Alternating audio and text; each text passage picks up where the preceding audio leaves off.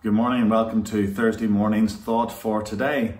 And this morning we're walking along the side of the Sea of Galilee as we read Mark's Gospel chapter 1, and we're also going to be dipping into Luke's Gospel chapter 5 as well. Both Mark and Matthew tell us this very straightforward story. Jesus was walking along the side of the Sea of Galilee. There were fishermen in their boats. We know that they were Peter and Andrew initially, and James and John further on down the beach.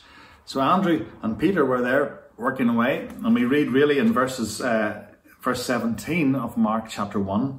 Jesus said to them, "Follow me, and I will make you to become fishers of men." Matthew tells us the same sort of thing. So it's almost as if Jesus just walks up to them, tells them to follow him, and then says, "If you follow me, I will teach you how to become fishers of a different sort." Fishers not of the fish that swim in the ocean, but actually fishers of men. In other words, we're going to be catching a very different sort of thing. And I'm going to teach you how to become. In other words, is a process. This idea of fishing wasn't just going to be easily translatable across to evangelizing, because that's what Jesus was talking about. And as we read it, we understand that a fisher of men is somebody who goes out to catch men. In other words, to allow the people around him to see the bait, and the bait is obviously the life we live in Jesus Christ, and to be attracted to that, and then to be won for the kingdom. But this is a strange phrase that Jesus uses. In English, it just simply translates, "follow me." In actual fact, the Greek that's used is more a case of, right, in behind me. Get in behind me. In other words, we're going to go places. Jesus was taking on almost the role of a prophet here. This is the way a prophet would gather people around him. He would tell people, "Come and follow me." Rabbis would have allowed people to come to him and ask if they could become one of his students. Jesus was both rabbi and prophet here. But he was allowing the disciples to realize that there was something bigger going on. This phrase, fishers of men, this idea of follow me, it just seems almost very blunt that Jesus would suddenly walk up to somebody and say this. And I think Luke actually captures the bigger picture. Mark and Matthew have maybe given us an abridged version of what we read of what actually happened. Luke's gospel tells us something different. Luke talks about Jesus walking down the beach, teaching the people, stopping at the water's edge, the people coming close to him and almost pushing him into the water.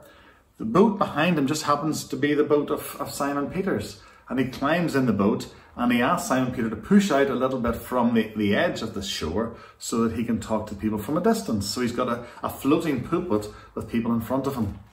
And as he does this, people listen. Simon's maybe sitting working at his nets and listening as well. And when it's all over, Jesus asks Simon to push out into the water again. Simon says, "Look, I've been working all night. I haven't caught anything. It's not a good time. Just things aren't great. Maybe it's not a good idea." And Jesus says, "Push out into deep water." Eventually, because of what Simon Peter has heard, he says, "Okay, Lord, because you said, I'll do it." They push out. Jesus tells them what to do. They catch fish. And all of a sudden, Peter realizes he's in the presence of something great. And he falls to his knees, and we get this wonderful confession from him in verse 8 of chapter 5 in Luke, where he said, "But when Simon Peter saw it, he fell at Jesus' feet, saying, 'Depart from me, for I am a sinful man, O Lord.'" And everyone we read on the boat was astonished. And then Jesus says to them, and now he said to Simon, "Don't be afraid. From now on, you will be catching men." So all of a sudden, God, through Christ, has revealed his power to Simon Peter. Simon Peter has realized that this person is somebody special, come from God. And he's been given this offer: if you come after me, you can do better than fish. I'll show you how to catch men. There's this idea of, as I said earlier, about becoming a catcher of men, a fisher of men, that it wasn't something that he could just translate across. He had those skills, but Jesus was going to turn him into something more. And surely, even though he didn't give the same promise to all the disciples, it seems this was the only person, Andrew and Simon Peter, who heard this promise. There was a sense that when we all come to Christ, Christ then allows us to become fishers of men, where we have to take on that. So when we become Christians, we're not told we can sit back and enjoy the view. We can twiddle our thumbs and wait for glory, but that we're actually called to action, called to win people for Christ. But I love the story of Peter's life, because at the end of Peter's life with Christ, appeared at the end of John's Gospel before Christ leaves, after Peter has made a mess of this confession just before Christ's crucifixion. Christ comes to Peter after the breakfast on the beach, and he talks to him, and he says to him, if you love me, feed my lambs. And then he says again the second time, take care of my sheep. And then a third time he says, feed my sheep. So all of a sudden, this fisherman who became a fisher of men has now been given a pastoral role, a shepherd's role, looking after Jesus, his flock. So he's gone from fisherman to pastor. And people who are won for the kingdom then are pastored as well.